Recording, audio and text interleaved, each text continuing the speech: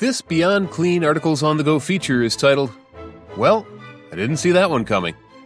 5 Secrets to Dealing with Surprise Resignations in Your SPD. Written by Hank Balch, founder and president of Beyond Clean. Ouch. When one of your team members walks out of your office after tendering their resignation, one thought probably comes to mind. Ouch. That hurt. But the time for self-pity is short-lived. Although some resignations carry with them the sting of personal defeat, others are tinged with bittersweet excitement for a new opportunity for growth and professional development for your former employee. Regardless of the reason for the leavin', as the leader of this team, it's your responsibility to keep the steam engine of sterile processing chugging down the tracks. For the unprepared, these surprised exits can be hard to bounce back from. So here are a handful of helpful tips to keep your team moving in the right direction when you're one man down. 1. We meet to part. Exit interviews. Before you let them leave for good, schedule some time for the two of you to sit down and have what Human Resources likes to call an exit interview. Depending on your particular facility guidelines, this can range the spectrum from curtly formal to casual conversation. Regardless of the flavor, the reasons for doing an exit interview are myriad. This is your opportunity as a leader to get insight on your department from someone with a little less inhibition than usual. What's working? What's not?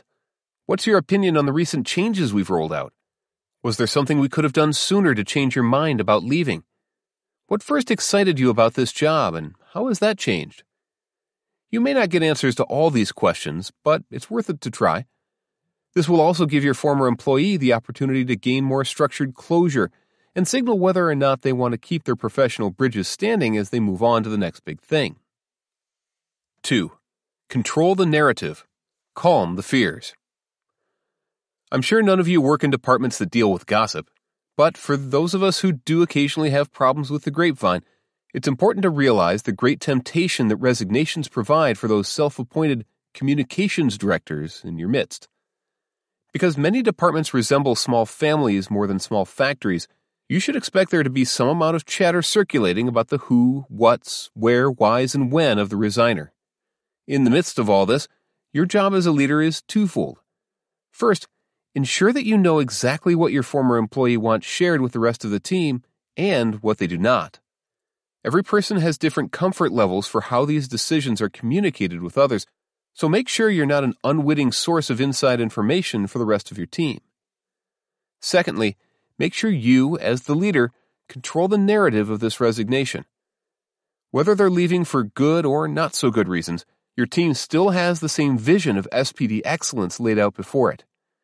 Stay ahead of the communication curve and let your department know how or if you plan to fill this gap, while assuring any of the faint-hearted that this is not the beginning of the end of anything. The ship will continue to sail, even if the faces of the crew have to change. 3. Redeem the time and share the wealth of knowledge. Depending on the job classification this resignation comes from, you will only have so much time remaining with the employee, assuming, of course, that this is not a Johnny Paycheck-style notification. Typically, it'll be the classic 2-week heads-up from a frontline technician or a 4-week notification for supervisors and managers. Either way, the point is that these folks are leaving soon and they're taking their brains with them. If possible, this is your cue to go all matrix on them and try to download as much of their individual department knowledge as possible for the benefit of future sterile processing generations. Are they the technician constantly getting compliments on the certain way they process micro-hand trays? Ask them to show you specifically how they do it. Are they the supervisor who usually places your department orders for stock?